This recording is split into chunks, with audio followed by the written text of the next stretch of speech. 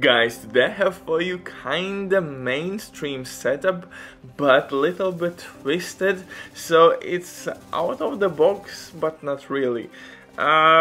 Well, you're gonna understand everything in a second. This build slaps PvP and PvE. Right now in the game we have tons of new players, so this build will help every agent to destroy legendary strongholds, heroic missions or control points, and PvP as well.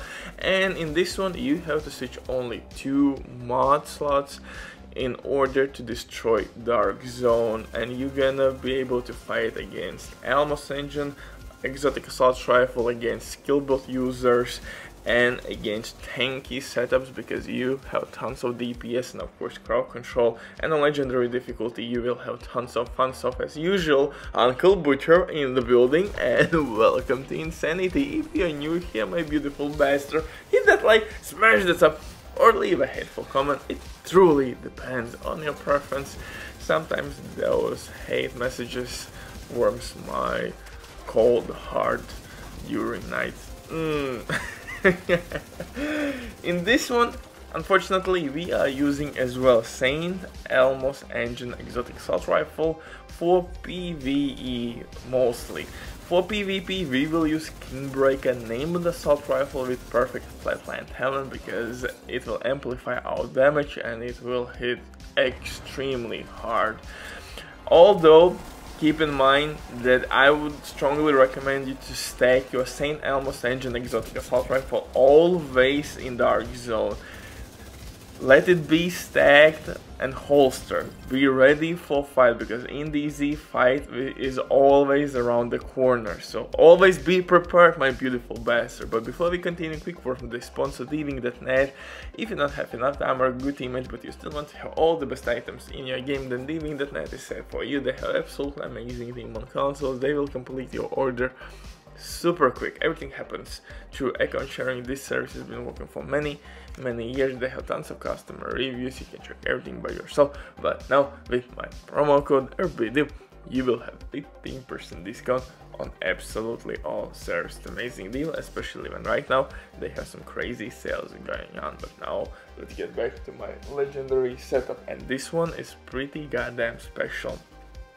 Not only we are kinda tanky as well, but DPS output, man, DPS output is really nice.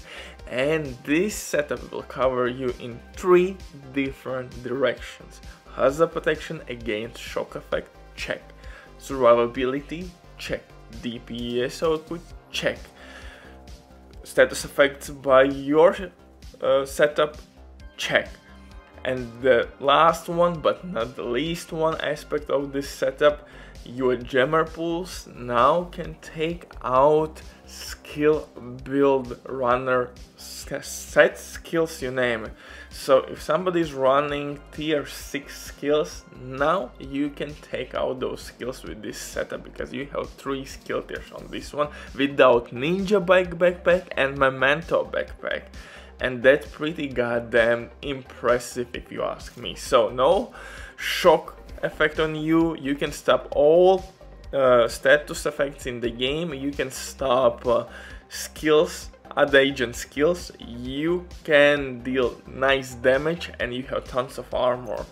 So top tier setup for PvP and PvE, and this setup will cover you on all mainstream directions. At least right now the game asks for shock resistance, asks for tons of armor in Dark Zone, and at the same time nice DPS. Elmo's Engine exotic assault rifle will apply shock effect if enemies don't have shock resistance or agents don't have it.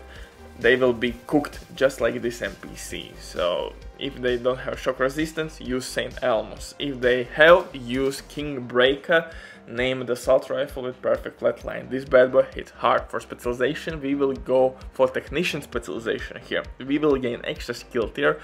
We will have linked laser pointer attachment, which we will use on our KingBreaker assault rifle. It will proc flatline talent, that's amplified weapon damage and skill damage. As you see, my numbers are pretty delicious. Over 50% crit chance, over 170% crit damage. It's pretty Nice, man. For the pistol though, we will use a TDI named pistol with InSync, and this pistol will give us extra skill tier, and with this pistol we have 3 skill tiers. So when you have to take out some kind of skills, switch to your pistol, use your jammer pulse, boom, easy money. Easy money. You're gonna proc InSync, although it's not necessary, but sometimes that extra skill damage with your jammer pulse is not that bad. So this 3 weapon combo will cover you basically everything. KingBreaker with DPS against the agents who has shock resistance. Who doesn't have shock resistance, use Elmos exotic assault rifle, and to take out annoying skill build runners, use your jammer pulse with pistol. For the gear, I'm using 2 pieces from Arquebus gear set. Mask with crit damage, crit chance, crit damage mod, and 2-piece brand set bonus will give us skill haste, which is kinda handy, and of course extra skill tier. And that's the reason why we have 3 skill tiers, and we can now face top tier skill build runners in Dark Zone.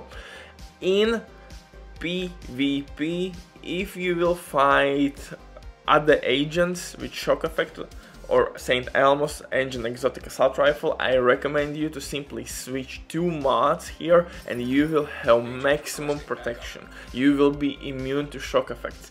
Simply switch 2 crit damage mods or 1 crit damage mod for shock resistance, and apply maybe hazard protection attribute somewhere on your gear, and you will reach 90%.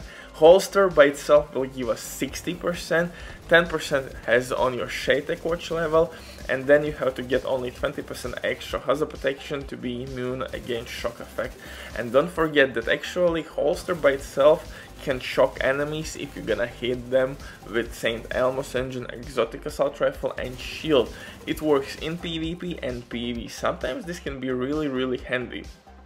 So top tier synergy, and to be immune again against shock effect, simply switch 2 mods or 1 mod and 1 attribute. You can sacrifice a little bit crit chance and crit damage, and you will be immune against shock effect. For PvE, leave it as it is. Leave it with everywhere crit damage, you don't need really shock resistance. For chest piece I'm using Fenris for assault rifle damage with obliterate. Since we are using nice assault rifles, we're gonna stack obliterate really quickly. It has no cooldown, no range limitations, you can stack and keep it alive all the time. On backpack I'm using Sombra for crit damage boost, and of course Vigilance. Vigilance is by far the best DPS talent on our backpack.